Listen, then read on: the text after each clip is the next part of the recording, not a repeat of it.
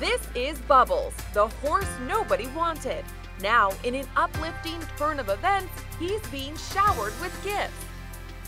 Bubbles snuck his way into our hearts when he crept onto a trailer full of donkeys to escape a kill lot.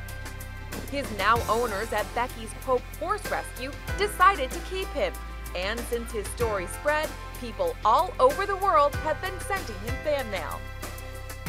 The volunteer-run organization posted an Amazon wish list and say the gifts being sent go not only to Bubbles, but all the animals at the facility. And from the looks of it, Bubbles doesn't mind sharing.